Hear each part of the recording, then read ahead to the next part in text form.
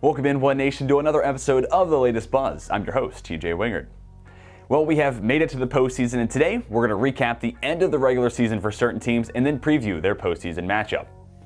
But first, let's talk about the men's and women's cross-country programs who have already gathered the ODAC title and rang the victory bell this past Saturday afternoon. Max Sparks repeated as ODAC individual champion and had Frank Sorbo right behind him at the finish line. Overall, 8 runners finished in the top 14, meaning 8 Hornets raced to an all-conference accolade. For the women's team, Kelsey Lagunas won the individual champion title. Stephanie Burnett and Allison Dell then raced to a 3rd and 4th place finish, respectively. All told, 5 runners for the women's team finished in the top 14 and garnered all-conference recognition.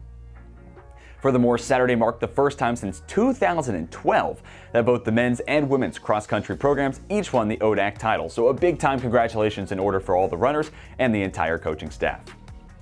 Also winning in a big way on Saturday was the men's soccer team in the ODAC quarterfinals, which saw Lynchburg play host to Shenandoah. After ending the regular season red hot, winners of 7 in a row and pitching 5 shutouts in the last 10 matches played, Lynchburg carried that momentum into postseason play and topped Shenandoah 4-0. The big stage came with a big spotlight shined on Luke Mega. The junior collected his first career hat trick, and the one lone non-Mega goal came from Carter Averett.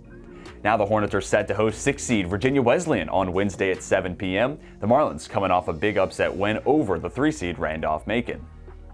Okay, now let's talk about the women's soccer team. Their regular season came to a close on the road at number 4 CNU in a late season non-conference bout. But now the stage is set for Coach Olson and the Hornets as they enter the ODAC tournament as the 3 seed and will get to host a quarterfinal match against Guilford. That game will be played at 3:30 p.m. on Tuesday afternoon, but that's not the only quarterfinal being played on Tuesday, as field hockey enters the tournament as the 3 seed in a 6-team postseason field. Lynchburg fell to that 3 spot after a 4-1 loss at Shenandoah on Saturday night, but there soon could be a chance for revenge. If Lynchburg is able to best Bridgewater, who they beat in the regular season by the score of 6-0, then in the semis, Lynchburg will get their chance to battle it out with Shenandoah once more. Moving on to the volleyball team now, they ended the regular season on a very high note, sweeping Hollins last Wednesday night as the team celebrated the class of 2022. They now enter the ODAC tourney as the 5 seed and will travel to Bridgewater for their quarterfinal match. The Hornets bested Bridgewater back on October 13th in 4 sets, and if Lynchburg is able to advance, they will take on the winner of either the 1 or the 8 matchup. That's WNL and Shenandoah. Leaving the courts and diving into the pool, Lynchburg swim teams competed in a dual meet over the weekend at WNL. The Hornets tallied 4 event victories, including 2 from Delaney Kennedy, winning both the 200-yard breaststroke as well as the 400 individual medley in nail-biting fashion. Also at the Chanel Claire Galloway coming in first in a 100-yard breaststroke for Lynchburg. And now to round out the video, we have to talk about this equestrian team. Last week saw Taylor Herzog named ECAC Flat Rider of the Week, as well as Emma Schweizer tabbed Fences Rider of the Week. And after the accolades were announced, Lynchburg split an NCEA meet with Delaware State and Sweetbriar. The Hornets defeated Delaware State in a raw point tiebreaker before narrowly falling to Sweetbriar 5-3.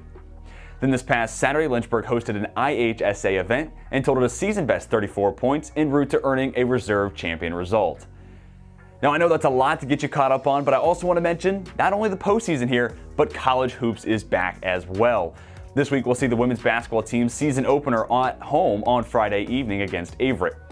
That'll bring a close to this episode of The Latest Buzz. Be sure to head to lynchburgsports.com for more of the latest news, results, and stories revolving around Lynchburg athletics.